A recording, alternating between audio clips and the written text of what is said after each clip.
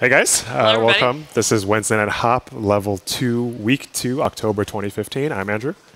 And I'm Hanah. All right, let's get started. So we started off class with a routine, which involved some moves from last week and one tiny itty-bitty new move. So Right. starts off with a An inside turn pass by. a 6-count pass by into a swing out. This one again. And then we did this where it's a catch in the back with a send out. Hop, hop, And then the last move was a rock step, step, break. And it's a cool 4-count rock step break. Make it your own at the end there. Yeah. Cool. And then we did a little bit of a turning workshop. Yeah, turns. Okay, so we worked on turns, and so if you want to practice your turns at home, just remember that turns for one foot pivot turns, you start off by doing a quarter turn around, and then a half turn, and then do 3/4 turn, and then work all the way up to a full turn. Or if you really want to, a double turn, which I'm not going to do right now. And this is important because we do some moves later on that are 1-foot turn. Also do it on the opposite foot.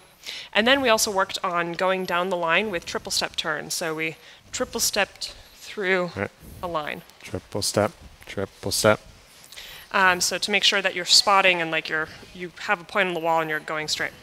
So this all leads into Yes, so we gave a spiel about kind of phrasing, 32 counts, and we introduced the concept of 4-count moves and how they can be very useful. And one of the 4-count moves that we showed you, we put it in a little bit of a sequence to make it easier. So we started off with a sugar push. Oh, we also reviewed sugar pushes, right? Yeah. One more time. And then we went boom, boom, hop. And then we ended that with an inside pass by. From this side, sugar push. And boom, boom, leads left to follows right, and that inside pass by again.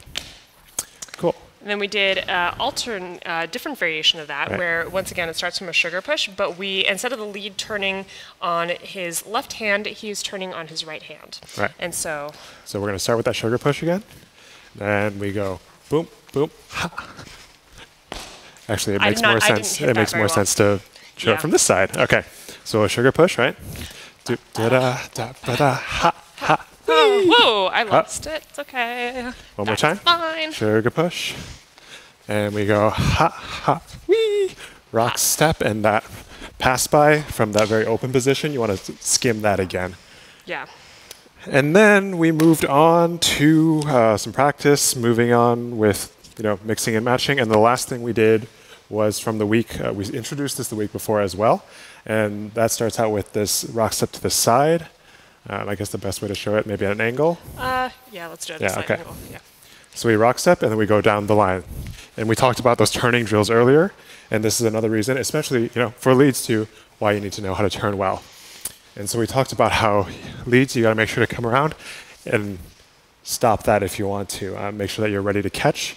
And then we did a slight variation where we hit a slide instead. And we go rock, step, triple step, slide.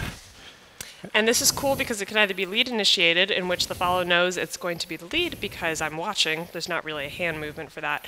Or I could literally just do it whenever I want to out of that move. The lead doesn't necessarily have to be doing that. Note to both leads and follows, make sure to turn underneath yourself. Don't be like trying to race across the room. Last thing, we practiced, or we did, do a lot of feedback in this class, and that's definitely an attitude we want to encourage for future classes and all of your learning. So thanks so much, guys, and we'll see you next week.